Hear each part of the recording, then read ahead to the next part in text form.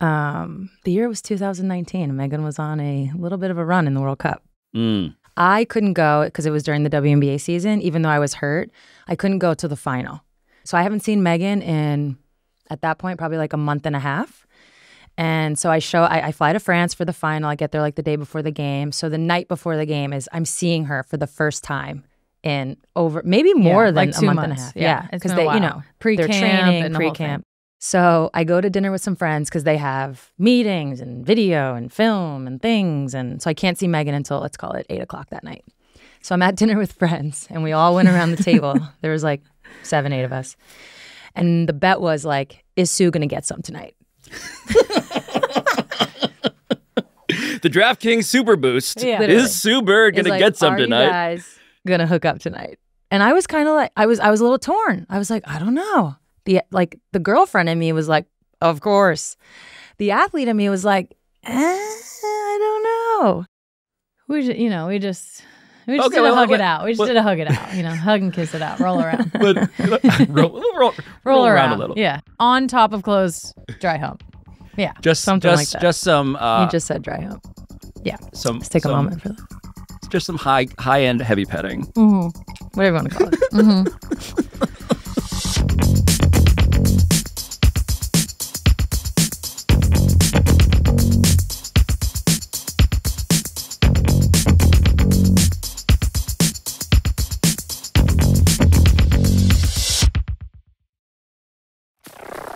I served you guys a drink of your choice at the bar of the Meadowlark Media office. And now Megan Rapinoe and Sue Bird, you guys are getting loosened up. Yeah, we're ready. I'm excited too. Hold on. I want to do one thing before I fully loosen up here. Yeah. Sue heard it. You heard it too? Sue heard it. It's just that her voice became very faint. Pablo, you're good to go. Cool. Okay. I want to point out, actually, I want to start this way, is that Sue Bird is already point guarding this podcast. Yeah. So, Megan, this is kind of a thing I've Welcome realized. to Megan's life. Yeah, welcome to my life. Right. We talk about this all the time because, and this is how I say it, there is a very small, irregular tax that I have to pay that allows me to have Sue Bird as the point guard of my life. And this is how it shows up. Sometimes we get to JFK an hour earlier than we want to, which means like probably I'd say like more a half in the hour. like 30 to 45 minute range. And but it's like it's random. It's just it's when irregular. the flight is midday. It's small. I'm like, yeah. Who can navigate this? It could take you 30 minutes. It could take you an hour and 30 minutes. Yeah, but who can figure this out? It's so nominal. It's just it. But the rest of the time, I get you in that lounge though.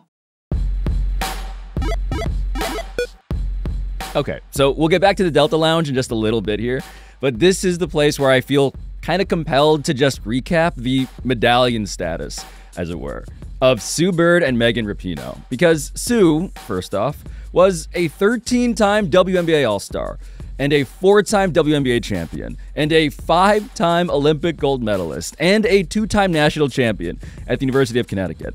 Nobody in WNBA history has more assists than Sue Bird. Megan, on the other hand, won 2 World Cups for the United States, won both the Golden Boot and the Golden Ball, given to the top scorer and the best player, respectively, at the Women's World Cup. And she also won an Olympic gold medal, and also the Presidential Medal of Freedom, for the whole fighting for equal pay and equality in general sort of thing. That made Megan the first soccer player to ever receive that award. But the reason that I really wanted to have 2 of the greatest athletes of all time on the show together, just one day before February 14th, is simple. This is our Valentine's Day episode. I've invited, as I say, stupidly excited for this, to talk to you guys. We've hung out, but not with microphones on. Mm-hmm. So thank you for letting me be my favorite version of myself, which is messy and invasive. I love that. We watched the AFC title game together. Yeah. With friends. Mm-hmm. That was fun. Mm-hmm. But this, I do want to get into like, can I ask some blunt questions? Sure. So like, I've been trying to think of a comparison for your relationship in like sports history. Have you guys played that game? No. Not really, Where it's like, okay, so you're already embarrassed by this, so forgive the bluntness.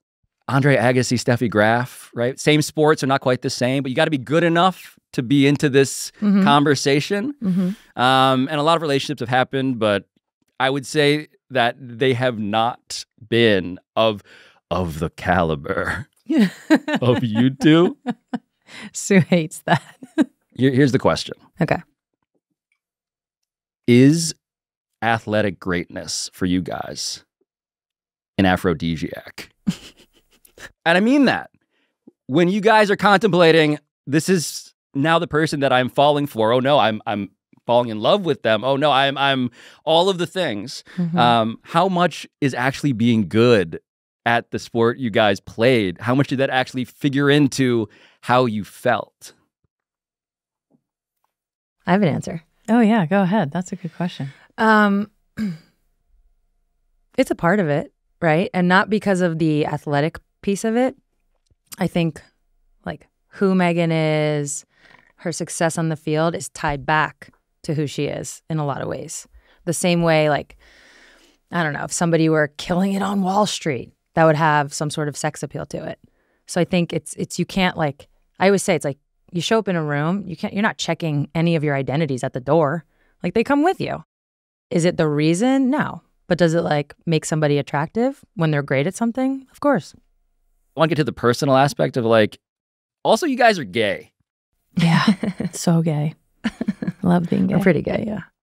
What was coming out like?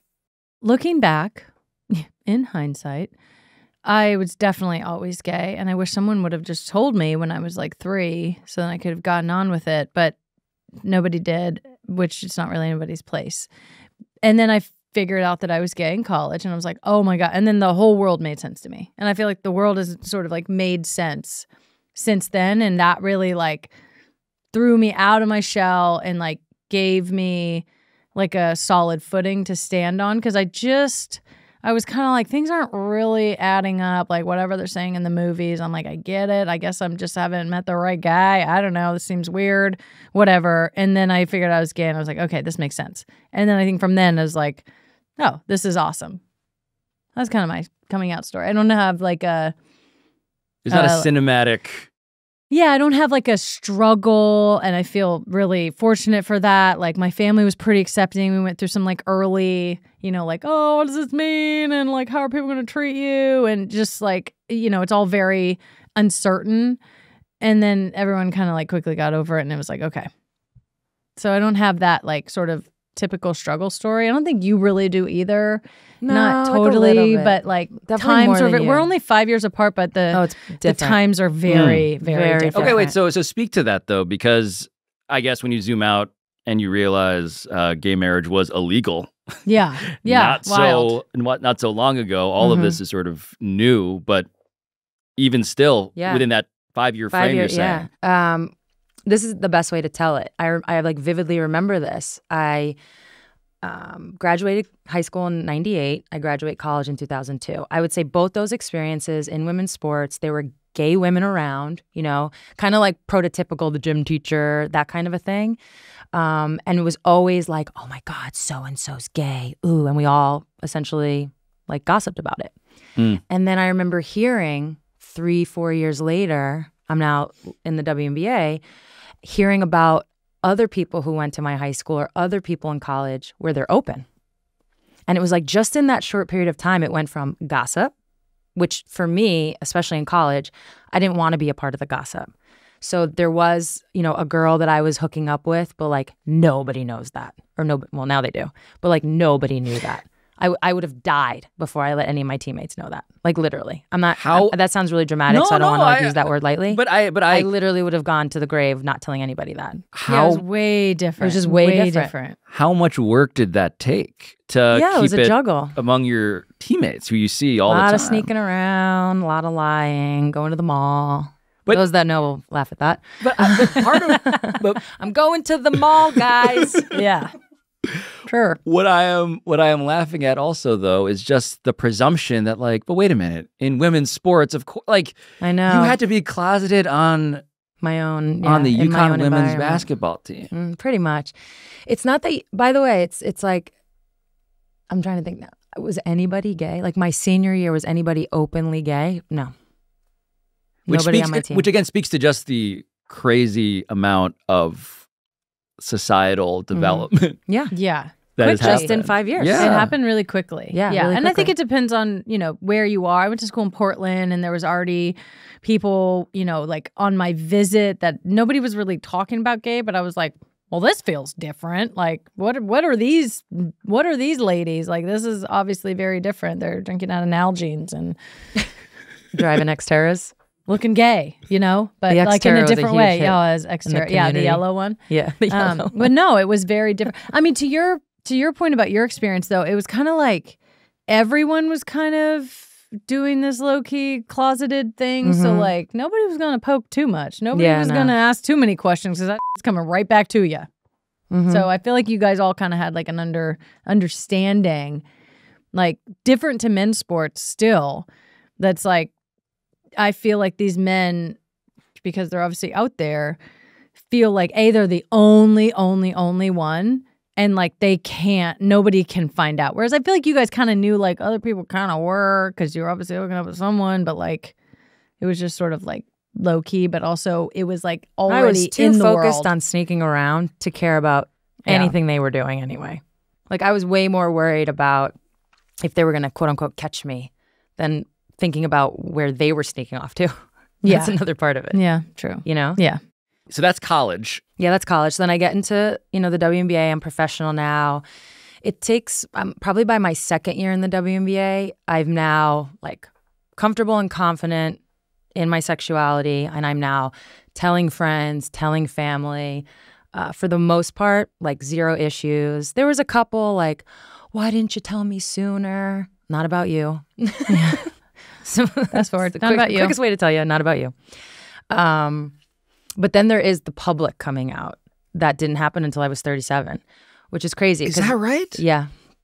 Okay, so explain that strategy. Yeah, it's not strategy. Okay, For well, all the strategic things we've been discussing, right. there was So zero thought about this. what was it? In terms of the public part, I think I was just caught in an old mentality of, like I said, keeping it private, but also this like marketing thing. Okay, like, so people aren't going to like you if you're gay. So how did the straight gaze? GAZE. Got it. Yeah. But I was like, ooh, straight gays. Who are they? Yeah. But how did that figure in? Like the idea that like, wait a minute, there's some like there's some dudes who think I'm hot or they're a fan of me or whatever it is. I don't know what your presumption would have been. It was basically told to me that the only way I was going to have success from a marketing standpoint is to really sell this like straight girl next door. You have quote unquote the look. So these were things that were told to me. And at 21, I was afraid of like all of it. And I openly admit this. It's like the way I feel now about all of those conversations, I have opinions, I have thoughts. I have no problem talking about them publicly. At 21, I was afraid. I don't want to give away all my secrets, but I'm pretty normal. People probably think that there's some crazy story behind the basketball player, but there's really not. I am Sue Bird. Take one. And now you're telling me that my career might not take off? So I just had it in me that this wasn't something I would share publicly, even though I was living my life that way. And as far as like the male gaze, GAZ goes, I mean, I was aware of it. And I think you could even go back in some of my interviews, and I might even have said, in fact, I know I did, things like, well, yeah, like sex does sell, but if we get people into the arena, then they'll appreciate the game. I mean, vomit. It's like, but I was scared. I mean, that's just the truth of it. And this is what I'm being told. I knew what I felt, but that wasn't enough to override what I was being told. Whereas like now that feels different. And actually, a lot of times I get asked like, like, how do you speak publicly about these things now, or why? And it's like, because I missed 20 years of doing it. I like, or not 20, but like 15 years, I didn't say shit. I knew it, I felt it, I could see it, but I was quiet because I was scared. And it's like, enough of that. Yeah. How much can you both laugh now at what the marketing used to be? Whoa. Way worse for me than you. Lucky. You're so lucky you Yeah. figured it out early. Yeah, way worse for you guys. And you Mine have are comical. You though. guys have a lot more Comical. intersection of like race and sexuality and what all that means and how you guys were marketed. I mean, we had that too, but we were like, you know, the pretty white girls next door, and you guys obviously have a lot of Black women, and there's just like a lot of racism and a lot of homophobia and so many of the things. I mean, I think we can look back now and be like, okay, it is so much better, but it's still there. Oh, 100%. the question of like, how do we sell this game Yeah. to the target demographic that we think we need? Yeah. And I think even just in men's sports, like if you're good in men's sports, then you're the one that like gets the endorsements. Like it doesn't matter really what you look like. Like if you are, you know, sort of societally attractive, that's like a plus. But the archetype from the movie. Yeah, like if you're not, it's also fine. But if you're amazing as a woman and you're not like quote unquote pretty by whatever that means, like it does hurt you. And if you are pretty by whatever that means, you're like turbo boosted as a woman. Like we still know that, and that is like still happening. So I think this conversation for that reason is still like really important. I think it's way more open.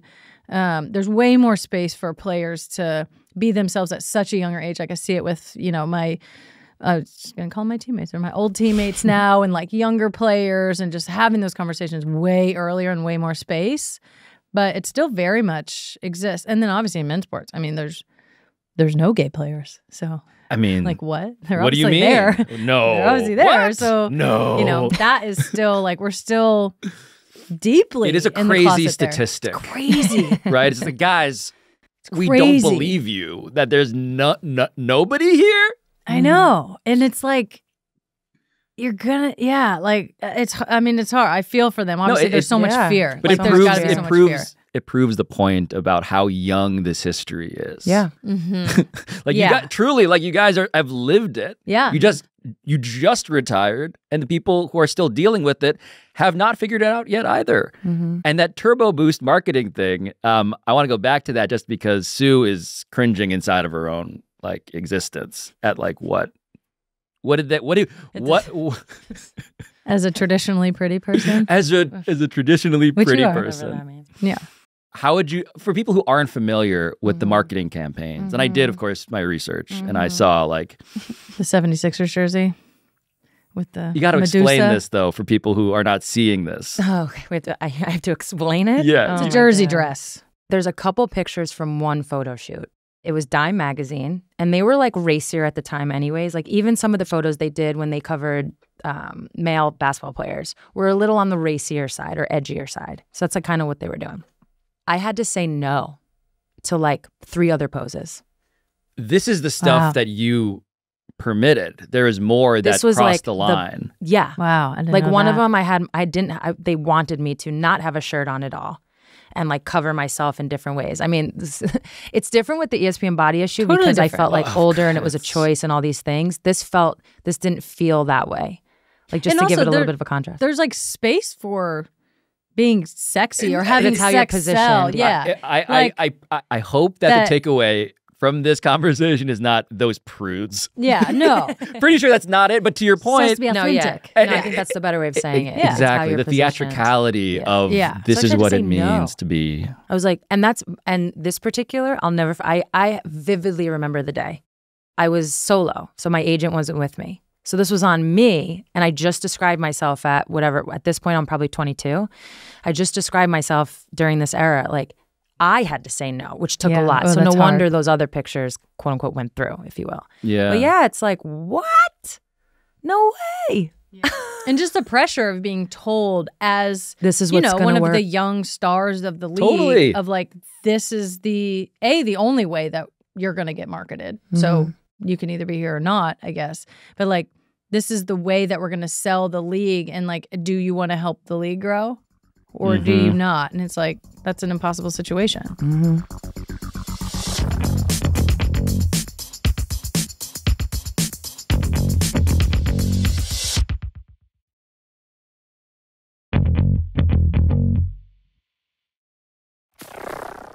I want to get to, though, the ways in which the positions that you play athletically sort of are obvious in your personal dynamic.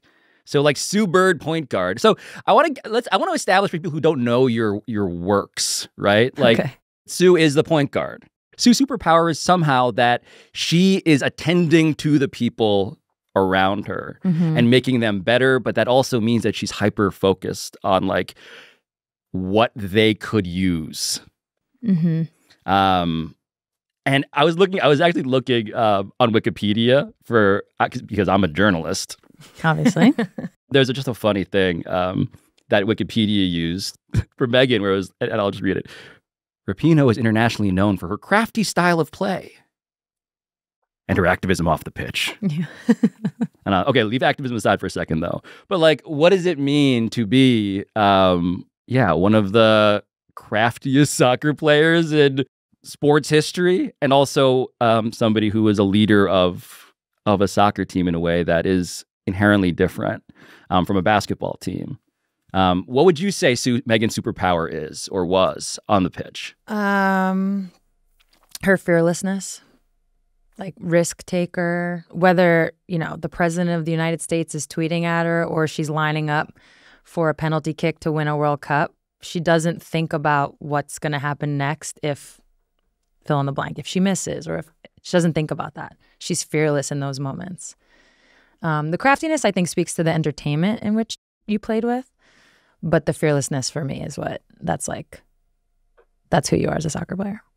I always joke that Sue would have hated me as a teammate because probably I think the like craftiness. And you would have loved me. I would have loved you. Oh my God. No, you would have been like, what is she doing? Oh my God, it worked 1 out of 5 times. Like you were always, I think by nature of your position, because you're the point guard, you always had a lot of responsibility. You were always charged with like literally calling the play and doing the things.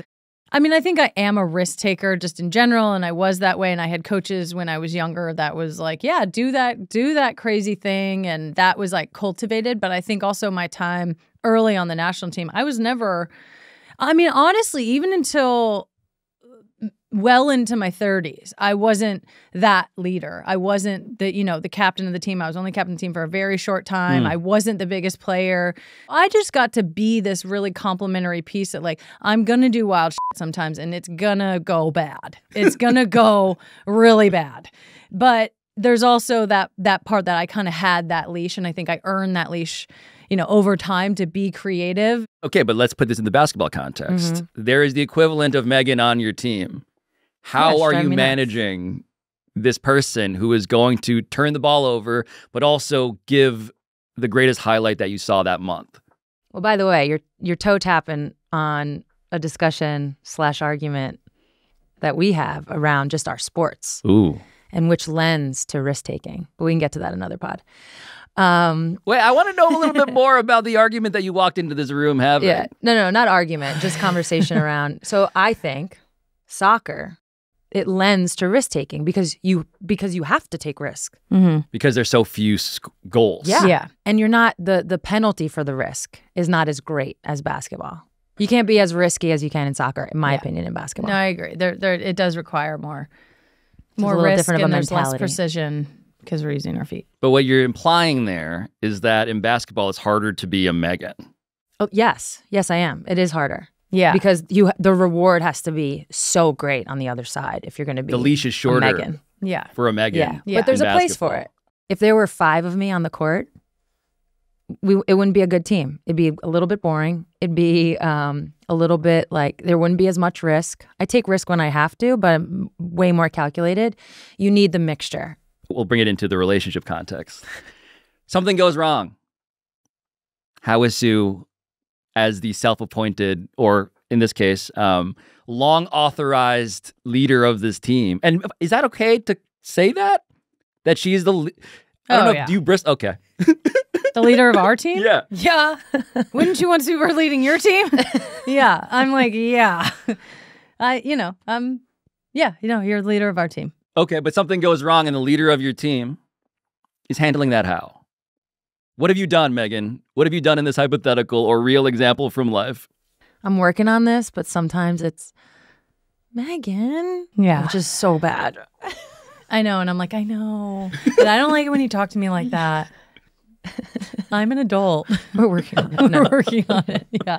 I think it depends on what it is. No, I think you put so much like thought and care and like you think ahead so much. I am definitely more like off the cuff, which has its obviously positives and negatives, and I think we do a pretty good job of balancing that like in our life. But yeah, sometimes, I mean, I say this all the time, like, it's annoying being me. I annoy myself. I'm like, it's not all fun and games over here. You know, when you do the same dumb thing that you just did, like, why didn't I think ahead to, you know, we'll do whatever. What's a thing though? So I can potentially relate because I'm not the leader of my household. My wife is definitely the Sue Bird of our relationship. And I do stuff all the time, like come home 15 minutes to an hour later than I said I would, or make noise when she's sleeping because she has to get up early. That's me. Sue's a mouse. I'm like a rhino. I'm told that I snore, which was a tough thing for me to have to reckon with. But yeah. Oh, that's we not don't your really fault. have that, yeah. That's what I said. Yeah. That's not a choice. No. Thank Sometimes you do because you broke your nose so many times. But I just give you a little elbow. I just give you a little shake or push, and then you like move around. I think like one of the things recently that we've been talking about, I'm trying to get better as where is this going? I think I like get just kind of honestly, we spend a lot of time together, especially now that we're both retired. So like our days are kind of around each other all the time, but we are sort of like working at the same time and there's a lot going on. And so if it's not if I haven't like written it down and it's in my calendar, I mean, it's in the ether. Like I'm working on it, but it's not getting in there. You're really going there. I was just going to say you don't turn the lights off. Oh yeah, I don't turn the lights off either. But one thing is that's one where I'm like, just turn the lights off. I know. I'm like, I walk out, and how am I supposed to know when the light's on behind me? You know, because I've already walked out. So that we've gotten over that one. That was because I just turned them off now. Yeah, because all the bulbs are burned out. But this one is like I ask her a lot, and this is like a dependency thing too, where I like ask her, you know, either like what she has going on that day or if we have any like plans for the night or what we're doing. And like she'll tell me. And then, you know, inevitably like an hour later or the next day, I'll like ask again. And she's like, you know, it feels like I'm not paying attention and like not listening. Yeah. So then I've been it's accused like, of this. damn. And I know it too. I'm like, but then I'm like, well, I don't have your whole schedule in my head. And, you know, but I'm trying to slow down a little bit and be more thoughtful. Yeah. You know, I'm never going to be like as thoughtful as you. Well, I mean, in this category, you can just hold so much in your head at the same time. It's amazing. Like your ability to hold all these things in your head is like nothing I've ever seen. And I aspire to it, but I don't think I'm going to get there. I am getting the sense too that when there is conflict, it's not Megan, even in like the descriptions of how you are immediately apologetic or like immediately like, are we going there? Yeah. Okay, so what is that? Because that's a type of person that it's annoying is what it is. Yeah, it's annoying. Why is it annoying? Because on one level, to immediately be like hand up is some element of what you want, isn't it? Yeah. If it's the hand up about the same thing all the time, it's like, well, okay, the hand up is really not enough now. You need to actually change the behavior. And I'm like, okay, I'm trying. Oh, it's like, it's actually less that for me. Or it feels like I'm trying to shut you down. Yes. So again, back to a sports analogy, because here we are. Yep. Is this a sports show? Apparently, in my experience, when I go up to a ref and I'm like, what? Like, how'd you miss that? And they go, yeah, you're right. I'm like, okay, thank you. And you have to just walk away. There's no longer this, you know? Right. So when your partner, after you maybe express something, is just like, yep, you're right, my bad. You're like, wait a minute, is that real? Are you just shutting me up? And that's where we've actually talked about that a lot, though, in our time. So, okay. So wait, this is, I'm learning about myself, too, I should say, while I'm asking you deeply invasive questions. Yeah. But like what you're saying is that you're not getting the pushback that would reflect the authenticity of what you are actually feeling, that you're trying to keep it moving versus like actually engage on the thing that clearly you are not willing to engage with me about. Well, I just feel like, let's say it was a choice she made or a decision to do something. You probably did that for a reason. And then you're just going to like let go of that reason in the moment that I bring it up to avoid the conflict or whatever. It's a real point guard mentality, though. You made this decision for a reason.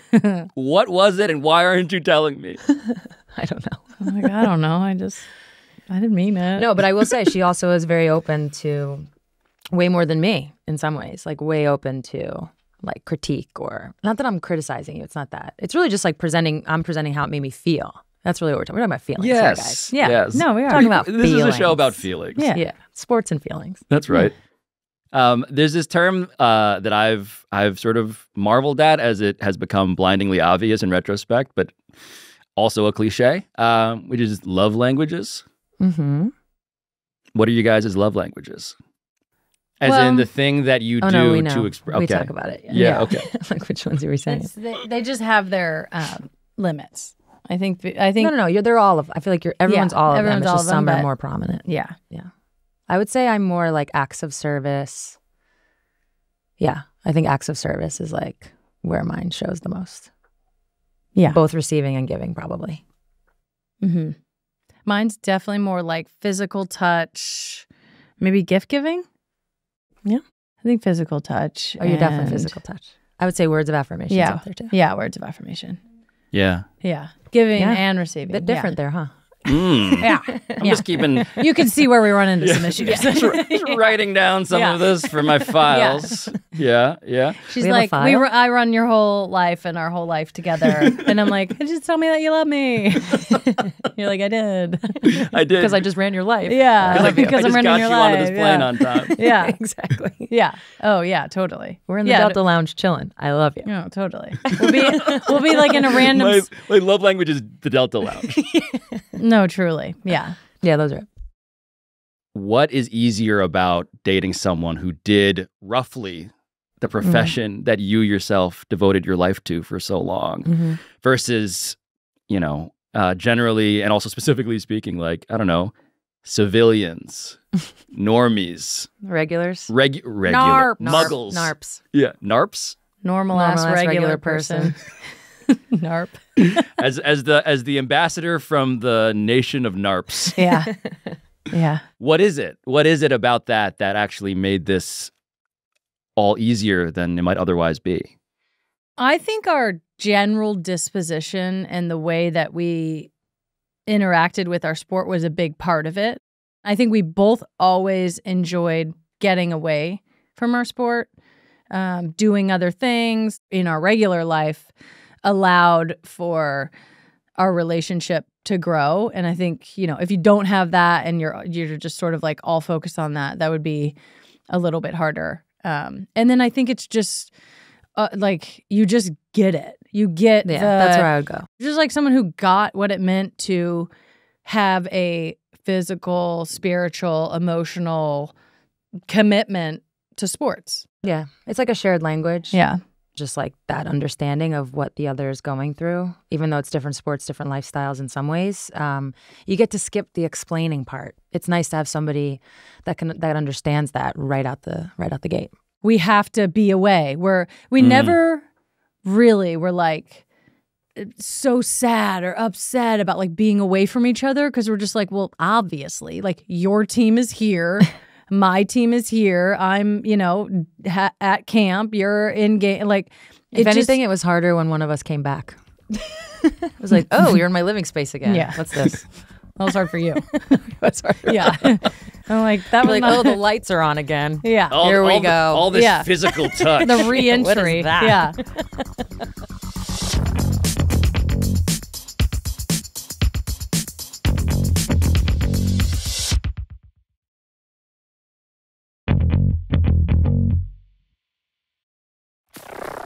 When I think about how you guys handled the spotlight, how you handled like a microphone, I don't consider you guys following the same playbook. No. No, we're very We different. are very different people. Very different. Yeah. So how much of that was a thing you ever needed to discuss, or because I would like you guys to describe yourselves and your approaches, actually. Okay. Megan, pretty famously, I would say, pretty much gave negative f***s, actually. Like, just didn't. Mostly.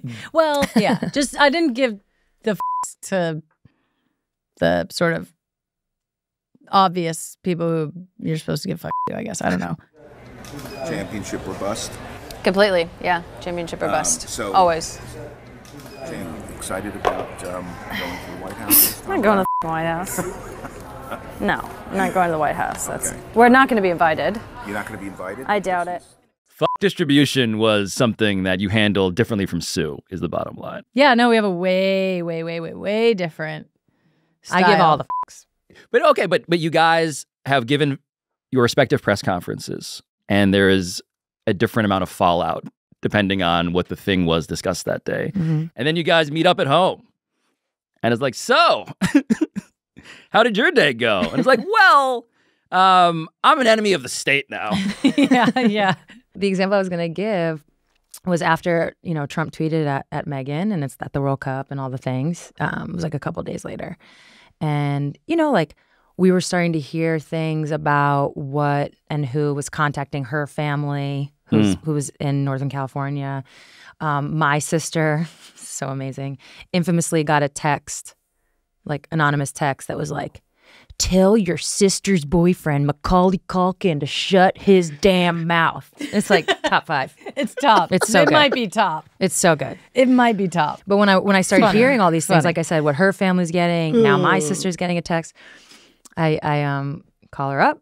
She's in France, and I'm like, hey, like, how are you feeling around like safety and all these things? Like thinking kind of like not globally, but zoomed out. Yeah. And she's like, I feel safe.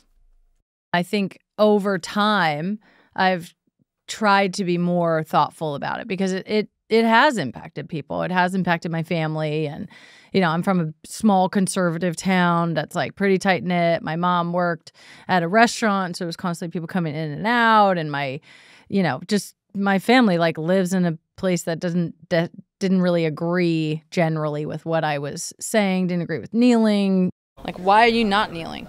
And I don't mean kneeling in terms of kneeling. Like, what are you doing? What is everyone doing to help? Because everyone knows that we have a problem in this country. Everyone knows that we have serious issues to talk around racial injustice.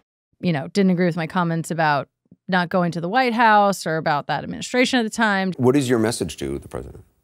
I think that I would say that your message is excluding people. You're excluding me. You're excluding people that look like me. You're excluding people of color. You're excluding, Americans that maybe support you. I'm also like, rich and an athlete and privileged and like sheltered and privileged in that sort of way. And so I just didn't really ever feel like I was actually in danger. And I talk about this all the time, and you've like seen this in real life, and you weren't there for the one time that this happened. One time in real life, someone has come up to me. This man said, like, I wish you would have represented our country differently. And I was like, oh, okay. Like, sorry you feel that way or disagree. That's literally the only time. And so, like a couple times I've been like booed in the stands, but that I don't feel like counts. Even with social media, I feel like maybe because I came to it a little bit later, but I think also my experience with kneeling, like immediately showed me that it was all fake. What do you mean? Fake meaning like the conversation that was being had in a negative way was so disingenuous because it wasn't about what Colin was saying at all. Like we're talking about the military now. Like we're not talking about national security. We're talking about the right to protest and the First Amendment and police brutality and like all of these things. So I was like, okay, you're just trying to like have a different conversation and one that slings mud at Colin and, tries to discredit what he's saying. And I think from my perspective, I was like, well, I believe Colin and I believe Black people generally. Otherwise, you have to accuse like the entirety of like their experience. You have to accuse them of lying, which is insane because we've all seen all of the things.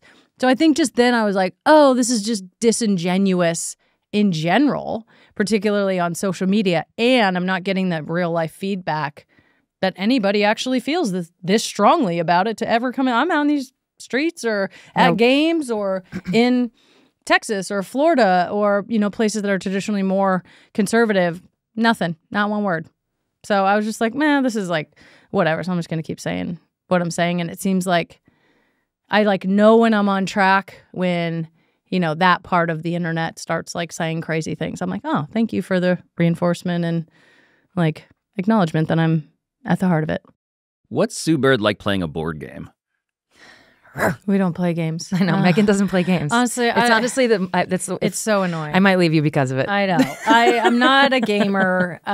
She won't play games with me, Pablo. But I didn't grow up playing a lot. I mean, I've played some board games, but I mean, I think you are competitive. You are very competitive, but not so much we're gonna ruin the night. No.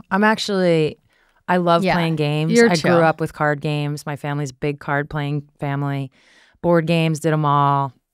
And this answer was different. Even at 22, then I would have been almost like sore loser vibes. I think at some point, let's call it mid-20s, I was just like, who cares? Who cares if you win at Monopoly? Move on, So now when I play games, I don't get super, super competitive. And I wouldn't be that way with you, but she just doesn't like it. I know. I've tried to teach her backgammon, spades, name it. You're just not in. You're not into it. I know. You would win, though. The answer is she would win. So now I'm just on my phone playing, computer number 2. But I like you are playing bots, actually. You're playing the computer. Yeah. It's telling me it's real people, but I'm convinced it's not. They always get the good roll in backgammon. I'm like, this is impossible. Double sixes again. I want to be mindful of the way in which we have created these two sitcom characters in a way that I feel like cannot possibly fully represent Megan as a competitive entity. Because so far, you're kind of whatever, man. And I just wonder if for Sue, how does that competitiveness actually appear in real life? Okay, good question. Or does it? Or am I looking for an aspect here that actually... You mean outside of sports? Or because obviously it exists however in you soccer. experienced it, right? When you were oh, this person can be both, unlike me in some now documented ways, but also a f***ing killer. No, you're not that competitive in other ways. I'm really trying to think. I think on the, in the game, I know how to be competitive, but I think there's some parts about being competitive and being a killer that are really uncomfortable and make me kind of insecure. And so I think I actually shy away from games or I mean, I don't know how to play a lot of the games. That's a part of it. That's a little bit of a part of it. You remind me of trying to teach my mom how to use an iPhone. At some point, she's just out. Yeah. She just can't. Even sometimes in my career, I would just be this is a lot for practice and it's too much. Even in practice? You guys never said that. You guys do it. Not all the time. And I'm like Lenny Loophole. I'm like, how can I win this drill? Yeah. They didn't say you couldn't do that. Yeah. And I'm like, is that what we're trying to do? Is that the point of the drill? I would get annoyed when people would do that. But I would also get annoyed when the coaches left big holes in the game where I'm like, well, this is what people are going to do. This is the loophole. So, but yeah, I think there's something about being uber competitive that is uncomfortable for me that I don't like that much.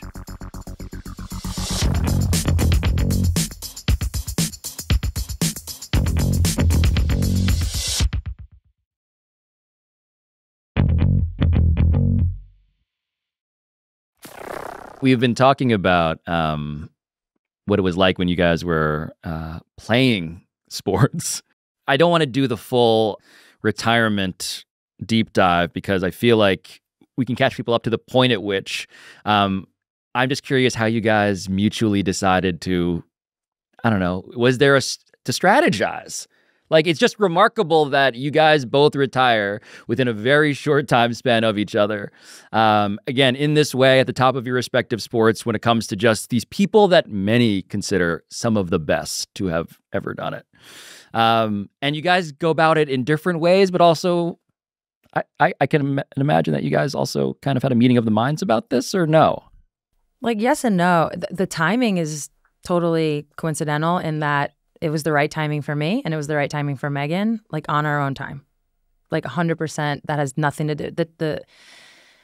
For those that don't know, we retired 1 year apart. That was not a strategy. That was just... Not a vacation you guys were dying to get to. No, like, no, better get this not done at now. all. But I think, correct me if I'm wrong, because I retired first and I had this experience, Megan definitely had a front row seat to that and got to pull from it and learn from it. Whereas I got to pull and learn from other people who had retired in the past. So I feel like that's really the main way in which our retirements interacted.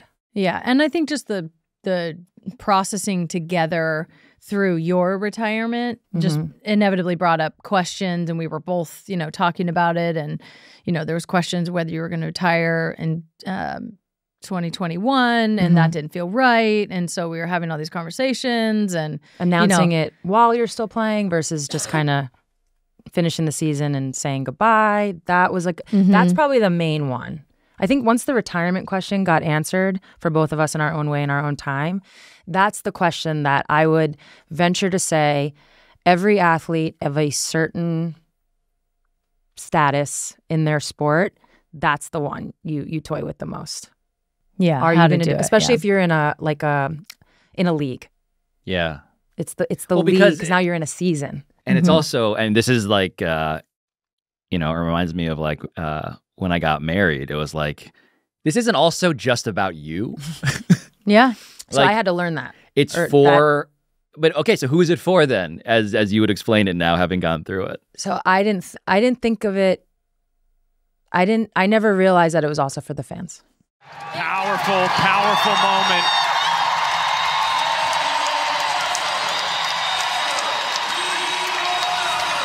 Sue Bird, the most accomplished champion. In terms of announcing it while you're still playing, that didn't get put into the equation until I talked to CC Sabathia and listened to his story.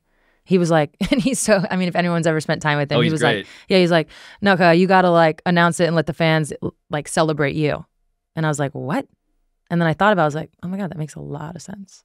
And then I found that it was really important for me to have that experience too.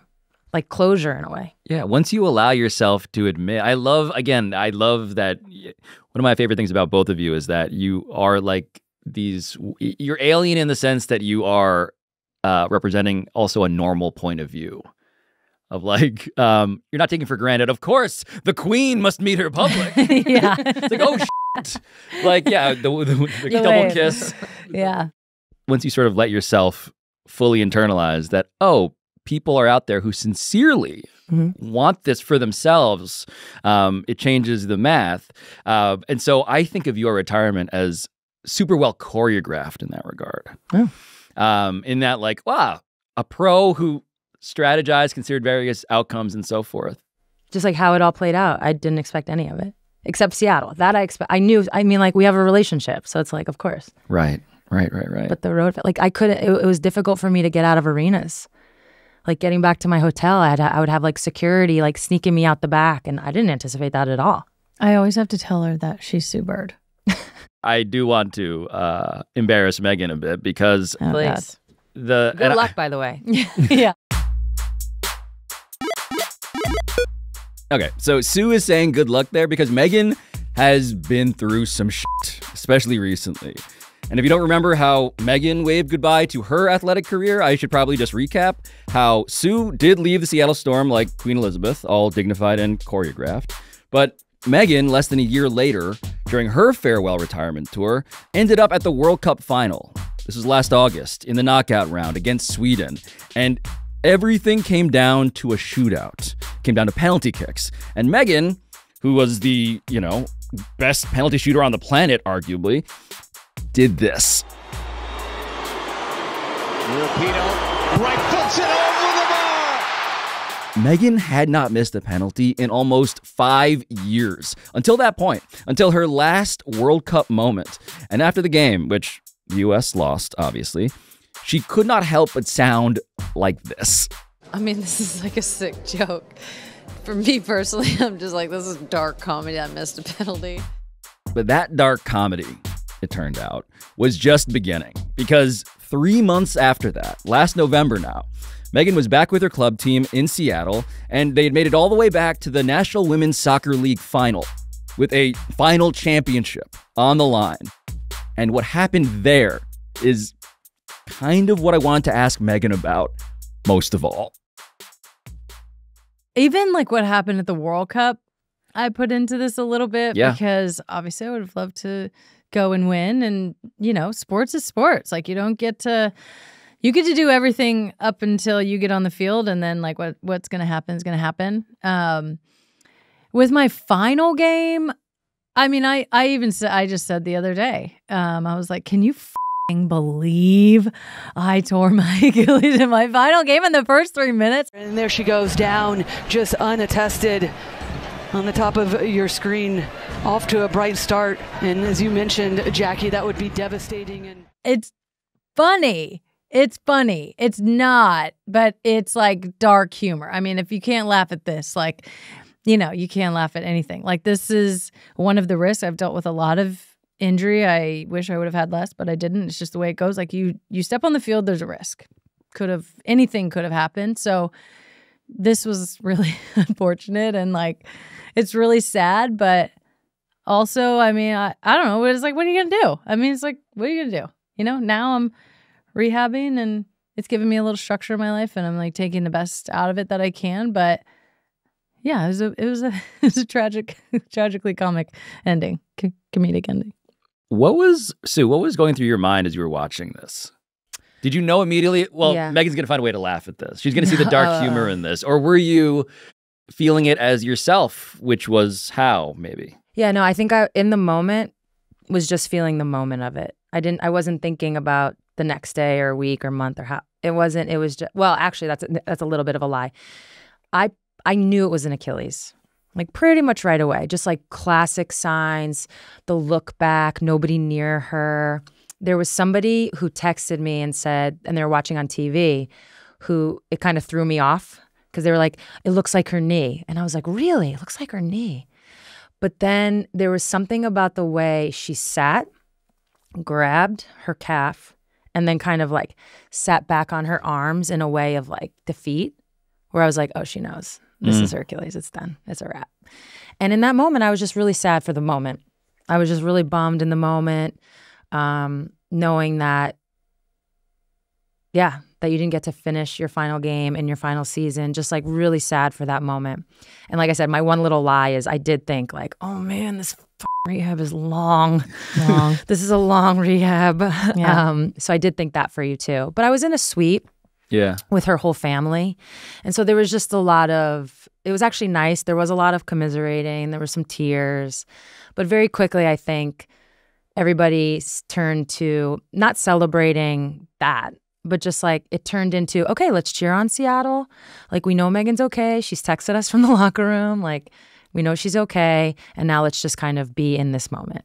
I am sad about it too. Like I feel like I'm like getting emotional about it right now. Like it is sad. Like I wish that didn't happen. Like I'm just thinking about like my teammates coming over and like, of course it's sad, but it's also like, I don't know. It's kind of just like life. You know, we want these like perfect stories and, you know, I'm like a controversial figure and having people low-key like celebrate it, but then also like be so disingenuous about it that part is kind of funny too. I'm like, wow, you guys are in a special place in hell that you're celebrating this. I'm not going to that hell. Did you just pull a tissue out of your pocket?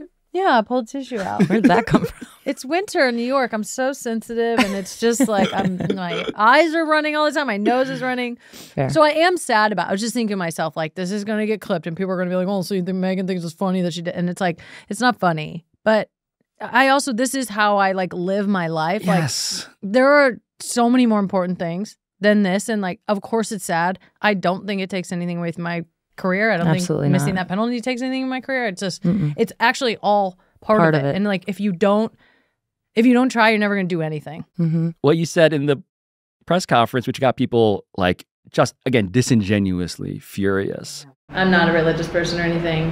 And if there was a God, like, this is proof that there isn't. Because it's up.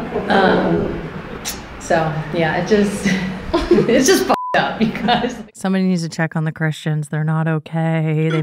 They also missed the whole joke, but okay. That's the thing is that I'm like, you guys missed it? Don't act like you're surprised by me like making this joke about what happened or, finding a dig. I'm like, yeah, I want to find a funny like dig. I don't know. Who's it at? God, myself, religion, the world? I don't know. The dig was funny. At yourself too, because what it was. I don't think people appreciated this because everyone was deeply triggered, religiously and otherwise. The dig is, here is yet another athlete who thinks that proof of God is found in them winning. In good shit happening. And if it doesn't, then obviously God does not exist. Exactly. That's the joke. And for you to say it at your last fucking press conference, I was like, this is brilliant. and instead, everyone got so bad. Yeah, it was a thing. I really didn't expect it to be a thing. I have talked very openly about my belief or lack of belief, rather, in God. And I feel like that's normal. All of the other signals that I see from athletes is talking about their particular station of faith in life. So why can't I talk about my particular station?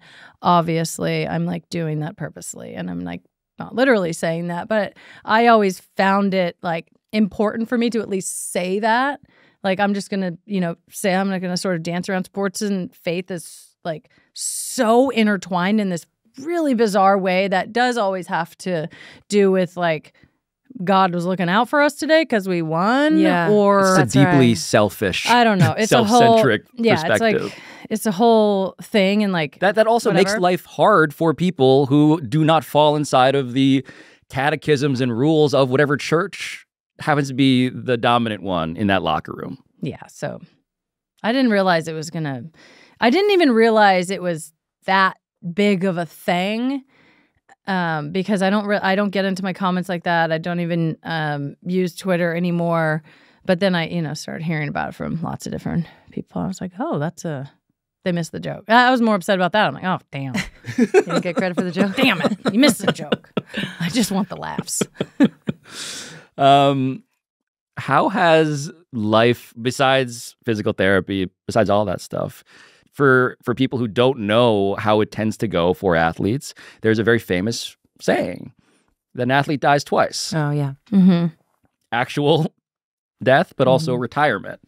And I don't know, you guys seem cool. Like, I see you guys like hanging out, like watching football games and stuff. Like, yeah, it seems like they're doing pretty well. But how has that been really?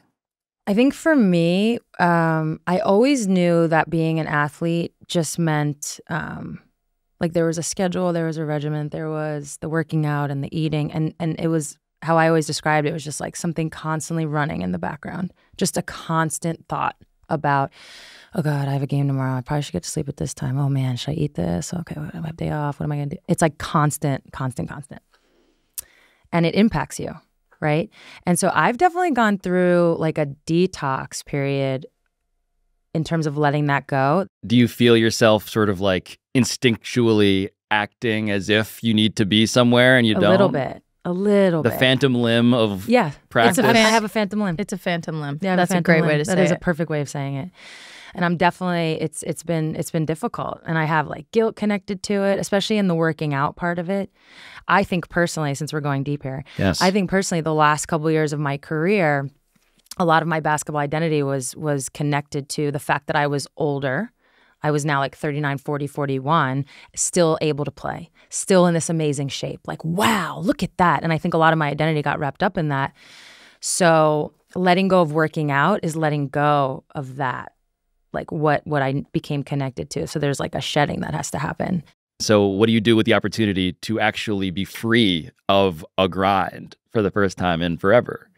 I mean, I've had the luxury, obviously, of seeing you basically do everything just right in front of me. Yeah. Like even just from the time we've met, I'm like, well, what the fuck you're doing? I'm going to be doing that too. It's like I worked with Susan and like in our retirement. And, so I feel like I've had the luxury of having that in front of me.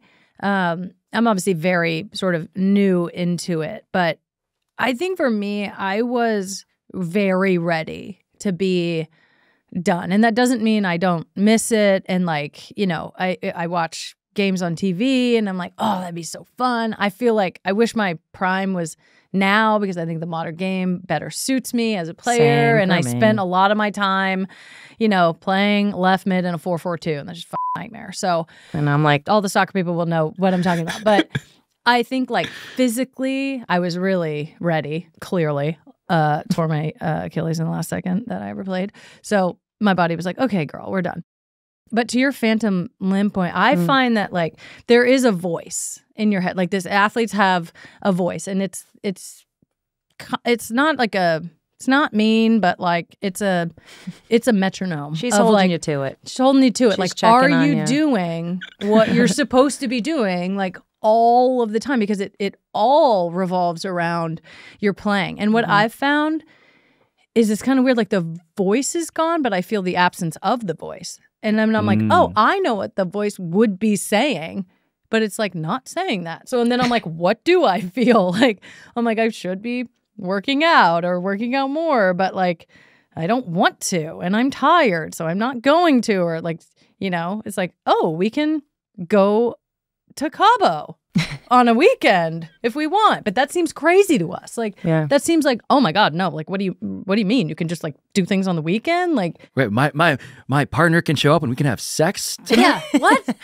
What are you doing here? Yeah, this isn't on the schedule. So I find that like I'm like balancing that. We have to like learn how to make choices for ourselves, because to be honest, like our whole lives really, in sort of like a macro sense, is planned out. Our schedule is planned out, when your games are, when your vacation time is. Even during the week, it's like, okay, I'm going to play on a Saturday and I have Wednesday off. So that means Tuesday night I can go to dinner and have some wine. Sometimes I just go to her stuff and people are like, what are you doing here? And I'm like, +1, baby. Suber's my fiance, so I'm arm candy. Like, that's literally what I'm doing here, and that's basically it. So can I ask the very rude question that obviously me, as America's foremost tabloid feelings reporter, wants to know is, what's up with his wedding?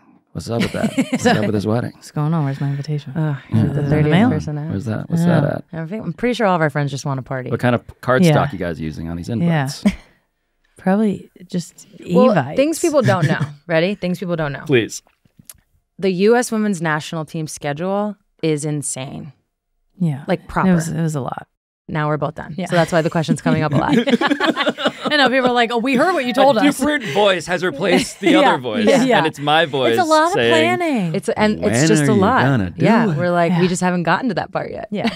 We would like to. Yeah. We had a we little do have like an idea of we had what. a hiccup, a fake news situation where we went to two of my really good friends, Jess and Z. I played with them in Seattle. They got married in Wales. We went. You dressed up. Yeah, Sue wore an off-white blazer. Jacket. I wore a black one. It was my jacket, and not like my outfit. Yeah, it was just like the jacket, and it was like we posted a picture, and it's funny the way people reached out about it, because they were kind of like, "Congrats!" Like friends. Like friends, close friends. like congrats. Like I had no idea. Basically what they're saying was like, you guys went and did this without us? A passive aggressive period, maybe. Congrats, period. Yeah. I was like, you'd be invited. I know, like we're not gonna we're not gonna do the elope thing. No. I don't I personally don't want that. You don't want that? No. Okay, we don't want that. And so we do want the party that's going to be very fun, and we want to celebrate with all our people. So for everybody wondering, you will be invited. You will be invited. Well, yeah, probably not everybody, but actually, I wouldn't mind eloping, but then still having a wedding. Yeah, like a party. A party. Yeah, and then like showing up, Veteran being like, savvy. we actually already married. Yeah, pop the bottle. Yep. I could do. So there is no timeline. It's a lot of planning, but it's going to happen eventually. Yeah. Can I ask an even more I can't wait. invasive question? Kids? Is it kids? Oh, yeah. It's kids. You have all this time to contemplate what happens from here on out. I am fundamentally, as a friend and as the father of a daughter. We're going girl dad. As a girl dad. As a girl dad. But how do you think about that stuff now that you have the time to actually, for the first time, think about that stuff? I mean, you have a kid, right? You know how crazy they are. Yeah. Sounds pretty crazy. People are asking me all of the time, When's the second one? I'm like, guys, just got we're just figuring got my out how to bearings negotiate with a 4-year-old and not be outmanned here. Yeah. So it's hard. It's also here's my I know, it's like wonderful, but all the cliches are real. Mm-hmm. For me. I see it with my sister. I mean, it's like, I have nieces. I see it. I froze my eggs. So that's like I think the best part is that we don't feel a time crunch. Although, you don't want to be like a super old parent. There's no one way to do it. I don't know that I want to be a super old parent. I'm already 43. So like, I don't know if I've ever thought about this, but I'm like, what's the line? Sue Bird versus Time. Yeah. The sequel. Dun, dun, part 2.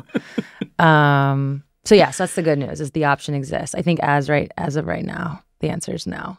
But it has come up a little bit more recently. We've talked about it a little bit more.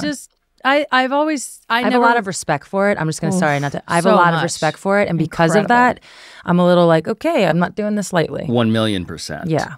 Yeah. Like a lot. Yeah. I never wanted to have kids while I was playing. I always just marvel at my teammates and athletes who do it. I'm just like, how did you do that? How are you doing that right now? Like, I'm so tired. Incredible. And it's just like moms who have kids and come back to sports are just superheroes. Like, I've seen it like live in all the different ways. Oh, yeah. From on field, off field, navigating, parenting in that environment. Right, Serena Williams, Candace Parker, all of these examples. It's incredible. I don't get it. The utmost respects. And I just was like, oh my God, I could never do that. And never wanted to. And then I also don't want them like right now. I'm like, I just got to my freedom. So you're not giving that up just yet. No. For that cute little. At the end of every episode of Pablo Torre Finds Out, we establish what it is that we found out today. Oh. I found out a lot about you guys, but I'm curious what you guys have found out. Talking through with me your lives in a way that feels a bit like part couples counseling, although you guys don't need it, and part exit interview from your previous life, which is not how I didn't want this to be super dramatic, but I appreciate that we've got into some really deep things. Yeah. So what did you guys find out about yourselves today?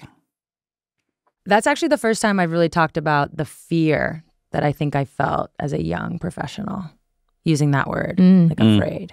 Yeah. I haven't really just talked about it that way. It just came to me and I said it. I did think that too while you were talking. I was like, oh, she's never said it. I've never said it that way. Yeah. Yeah. It was always kind of like the way you talked about was like, just like, it was fine. I didn't really, think about it that much. And then you started dating like the gayest person in the world. So it was like, yeah, my sister. Macaulay Culkin over here. Oh my God, it was so funny. I mean, your shout out boyfriend to that mean person who said that. Macaulay Culkin. That was funny. But yeah. Yeah, so that's definitely something I guess I learned. What I found out is that you guys are enjoying freedom. Yeah, very much. Yeah, it's nice. I think I continue to find out that I was very ready to move into like a different phase of life. But I think just like freeing up all this space is like being very curious about other things and wanting to spend my time doing other things other than just like talking about myself or ourselves. No, I was just going to say, you were saying, yeah, I love this freedom of retirement. And I'm like, and I'm Tom Hanks from Castaway. Where I feel like I'm still like, yeah, I'm still laying on the floor with my flashlight. Can I go back to the island? It was comfortable. Like, that's been like my experience though. Just kind of leaving this other life that I lived for so long, got comfortable in. Like, oh, there's a whole world out there. Mm-hmm. Yeah. Yeah. Megan, Sue, thank you for genuinely sharing more of yourselves than I have any right to know, and allowing me to, ask about your sex life. That was we started hot and heavy. Yeah, we got in there. We started hot and heavy. Had to keep it going. Yeah. Happy Valentine's Day. Happy Valentine's likewise. Day. Will you be my Valentine? Yeah, I'll be your Valentine, babe. Of course. For more Sue Bird, by the way, keep an eye out for this upcoming documentary titled Sue Bird in the Clutch, which just premiered at Sundance and is headed to a streaming service near you.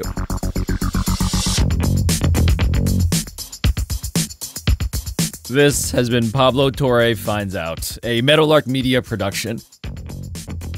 And I'll talk to you next time.